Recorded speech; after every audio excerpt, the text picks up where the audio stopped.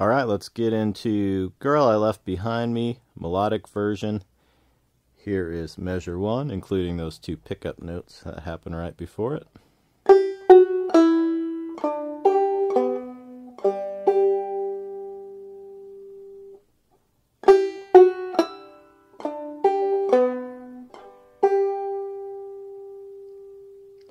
Play that for you one more time, a little more cleanly.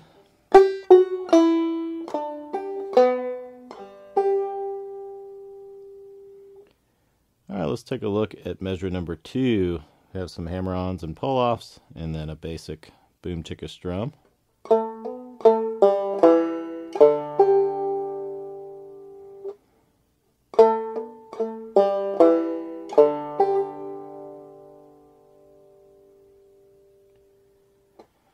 Alright, that takes us to the third measure, the final measure of this line.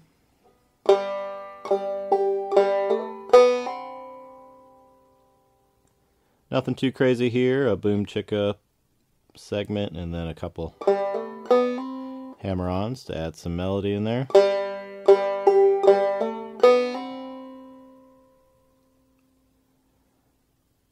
Should be all good. We'll go to line 2, first measure. Notice the X there, that is really just a phantom stroke. It's really just indicating that you still want to keep the hand moving as you normally would, but you're not really going to hit anything. So in slow motion it'll look like this. So see that? I'm missing the string.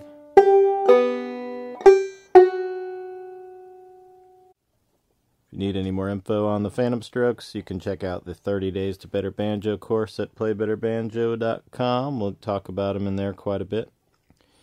Anyway, I think you get the gist of it just from this demonstration. Let's go to measure number 2 on this line.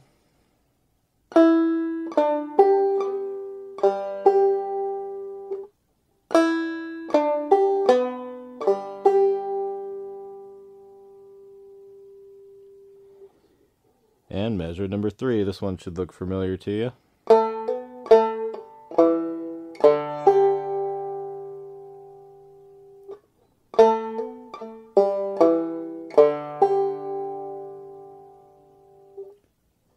And that'll take us to line number 3, first measure.